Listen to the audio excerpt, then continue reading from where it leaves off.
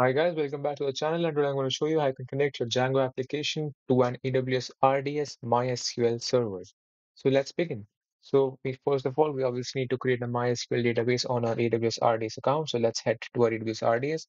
For this, you need to go inside the RDS service, and now you can go inside the DB instances.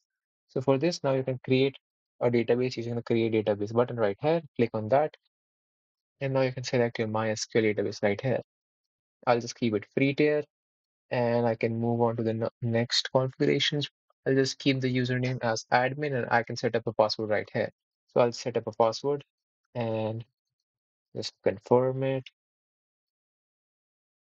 All right. And I'll keep all the configurations as it is, apart from the public access that will be set to yes. And also we need to configure our database name because if we do not write a database name right here, the database will not be created. All right, so I'll just keep it something like test MSQL. Then I can click on create database. So that will create a database for us. It is going to take some time for creating the database. So meanwhile, we'll do the coding part. So we can head up to our Django application. I have a sample Django application right here. It is just a one-page website which just says connected to DB, and it does not even matter because we will just test it using Python manage.py make migrations and migrate if we have connected to our database or not. All right, so the process is straightforward. First of all, we need to install some requirements. For this, we can install pip install PyMySQL and also MySQL client. So MySQL client and PyMySQL are two libraries which you need to install. And after that, we can move on to the settings.py file inside the Django backend, so which is present right here. And we can see for the database variable, we have some default settings ready, which is the DBSQL SQLite server, which already comes with the Django application. So we have to remove that. For that, first of all, for the engine, we can set the engine now as django.db.backends.mysql, which will help us to connect to a MySQL server.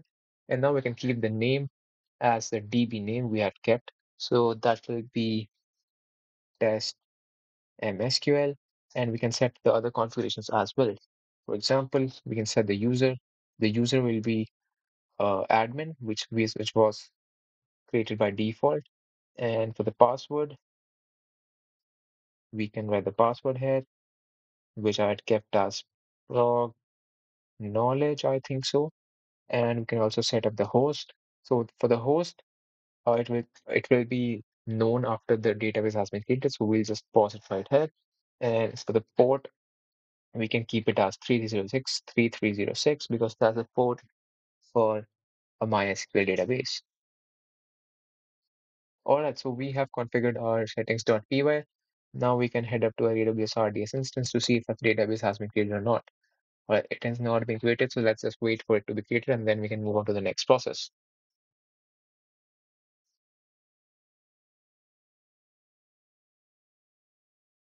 All right, so our database has been created now. As you can see, we have got the endpoint here. So I'll just copy this endpoint. This is actually the host of our database. So now we'll head up to the code, and now for the host variable, I can write this string. All right, so that should be enough for you to connect your Django application to a database. So we can test it using the command python manage.py make migrations, and no changes. It should say no changes detected. Perfect. And also for one part that we need to enable the port 3306 in the security group of our database. So for the database, we can head up to the security group rules, and now you can see the inbound rules. We have two inbound rules set up. You can head to any inbound rule, and then what I had set up before is I think I've set up the configuration for all three, which is MySQL and Postgres and Aurora database. So you need to set these as well. So you can click on edit inbound rules and add the port 3306 for basically letting the public access the 3306 port of your virtual private cloud, which is actually where your MySQL server is running. All right, so you can choose the custom TCP here and the 3306 port. And for the IP addresses, you can choose all IP addresses by this IP address, which is 0.0.0/0. This will enable all IP addresses to hit a request on a 3306 port. And now you can click on save rules. I have already saved this rule right here, so I will not click it right now. But if you do not have this rule currently in your virtual private cloud, you have to add this rule. All right, so we are all ready to connect to our database. So now I just run the command python -.py migrate, and let's see if we have actually connected to a database, because that will show us that we have actually connected and the database is migrating to that server. All right, so you can see we have successfully connected to a database, and all the database tables are being migrated to the AWS RDS server.